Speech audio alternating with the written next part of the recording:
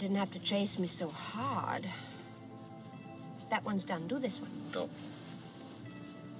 I'm sorry I thought you were the murderer. How was I to know he was as big a liar as you are? Is that all the gratitude I get for saving your hide? You rub your own blinking foot. The truth now, was it my hide or those stamps? Well, what a terrible thing to say. How could you think that? Then prove it to me. Tell me to go to the embassy first thing in the morning and turn in those stamps. I said, tell me to go to the embassy first thing. I heard you. Then say it. Now, Reggie, listen to me. There's something I'd like to explain. Never mind. I'll go by myself. Well, what makes you think they're even interested? It's only $250,000. It would cost more than that for them to fix up their bookkeeping. Now, as a taxpayer...